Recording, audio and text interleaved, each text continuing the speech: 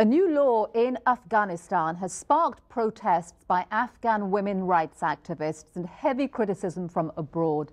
The law, aimed at the nation's Shia minority states, women need their husband's permission before leaving their house and that husbands have the right to sex on demand from their wives. Here to discuss the turmoil caused by this new law is Zafar Hashemi of Voice of America. Welcome to the program. Good to be here. Who is behind this controversial law, which critics say sanctions marital rape, and why has it been written? Well, according to the article number 131 of Afghanistan's constitution, Shia minority in Afghanistan is allowed to form their own personal or family law. And almost a year ago, President Karzai ordered such a law to be written and passed through the parliament so that he could pass it and he could approve it. And over the past year, this was under debate in the lower house of Afghanistan's National Assembly, and it was approved there with a lot of discussions and advices from Islamic Council of Afghanistan and also prominent Shia clerics and intellectuals, and from representatives of civil society, which are part of the Shia minority in Afghanistan. And it was approved by the lower house and also the upper house. And when it was actually approved, signed by the president to be sent to Gazette for to be effective in the country, an international outcry buzzed. And also, well, I mean, critics say that it sanctions marital rape. Does it? And what happens if a woman says no to her husband's sexual demands? Well, actually, it does say article number 132 and 133, which are the very controversial, that talks about the going out of a woman and also sexual demands of a man toward his wife. It does say that a woman has to, only if she's not feeling well, if she's sick or she's on a period, she has to say yes to the desire of her husband, sexual desire of her husband. What happens if she says no? Well, then it's a law, and whatsoever you do which is against law, then it's court. But the husband can refuse to feed the wife, is that correct? Well, it depends on the person, but the actual point is that it is the law, and if you do something against the law, then you have to be sent to court to talk about it. And why this obsession with women?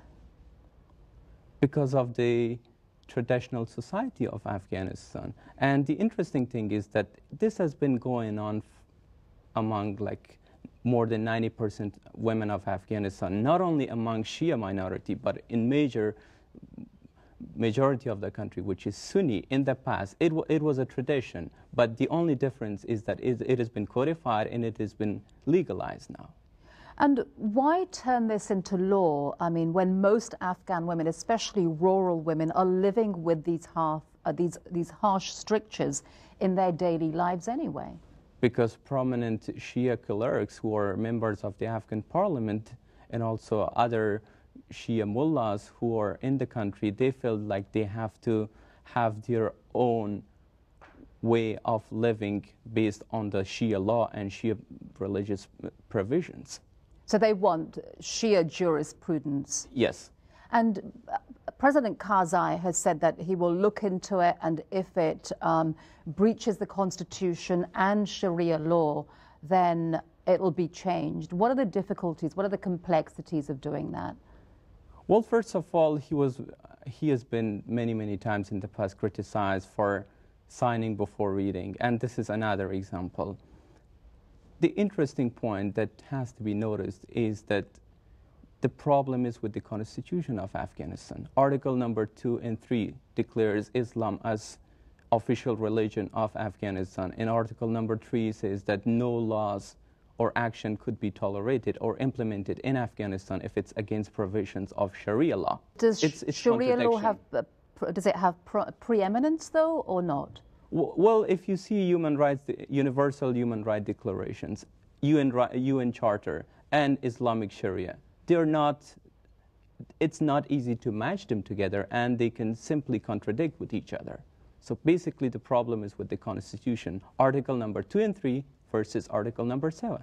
So how do you see this being resolved, short of rewriting the Constitution? Well, it's not the first case, and it's not going to be the last one based on this problem with the Constitution of Afghanistan. In the past, you had Abdul Rahman, the Afghan who converted to Christianity, and he was sentenced to death, but because of a lot of international pressure, he was given asylum in Italy now.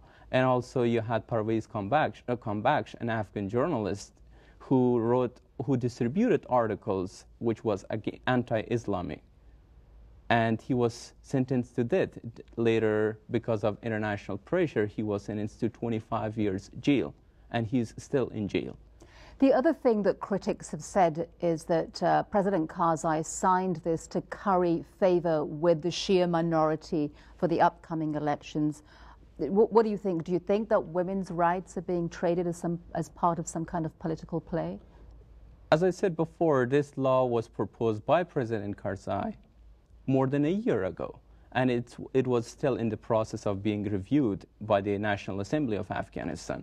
And some critics did say that, but since the international outcry is so massive and so big now, even if that was the case, then President Karzai, in order to respond to international outcry, might step back from what he was initially thinking about. But there is no source, or there is no one who would confirm that this was the case, that he wanted to win Shia vote in the upcoming election. There were, of course, extraordinary scenes where Afghan women came out to protest this law. What is the environment like for women's rights advocates? I mean, is it a dangerous environment for them? I mean, are most of them working underground? I mean, we saw how there was a counter-demonstration and these women were attacked and abused, and some of them were called whores and all kinds of other expletives. Well, it depends on where you are, actually. Kabul city, for instance, is relatively safe. And if you're talking about security, human security in Afghanistan, not only women but men are also on high threat. It's not safe to go outside, and whosoever walks in Afghanistan, even in Kabul city, which is capital of the country, they say we're just expecting an unexpected death because we never know who's going to blow himself up. Okay, and how has this war improved the situation for women? It did improve relatively, but it's not the way. Everything could have been better. Not only the women's situation in Afghanistan, but also reconstruction efforts, and on all aspects. It could have been better, but the problems, the corruption, the rise of insecurity back from 2005 up to now, all these problems or these obstacles are just a kind of trying to limit the mission that the international community and the government of Afghanistan had. Okay, Syed Zafar Hashemi, thank you very much for coming along and giving us your insights. Thank you so much.